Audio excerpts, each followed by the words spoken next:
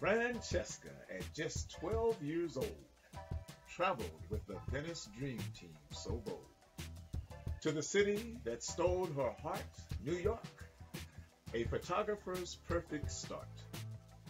From Central Park, she captured an elderly pair, sitting on a bench without a care.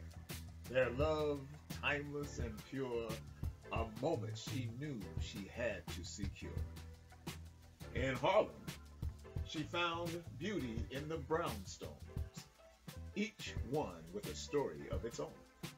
The history and culture so rich, Francesca's lens did them justice stitch by stitch. Now the Brooklyn Bridge, a majestic sight, a symbol of strength and might.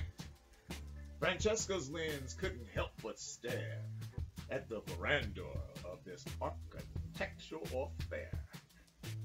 But it was the Statue of Liberty that truly captured Francesca's creativity. Her camera clicked away as she captured Lady Liberty in all her glory that day.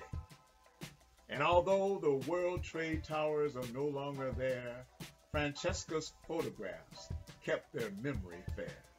A reminder of what once stood tall and how even in tragedy we can still stand tall. So here's to Francesca and her love for New York. Her photographs, a visual work of art. From Central Park to Brooklyn Bridge, her lens captured the city's every ridge.